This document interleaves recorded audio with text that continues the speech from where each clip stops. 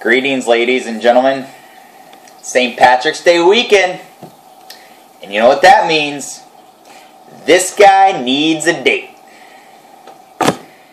There's an issue here. It's been a few years. And by a few years, I mean 8. And no, I'm not bitter.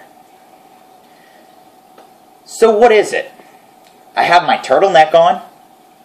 Not cheap at all.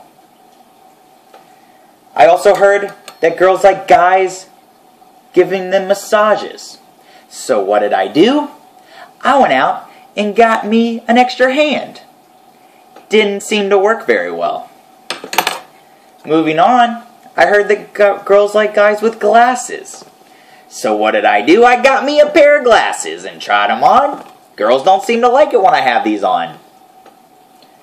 Finally, I always heard that hair is the seller. So what do? Some days I go with the flow. Other days I go with the part. And today I went with both. Hasn't worked.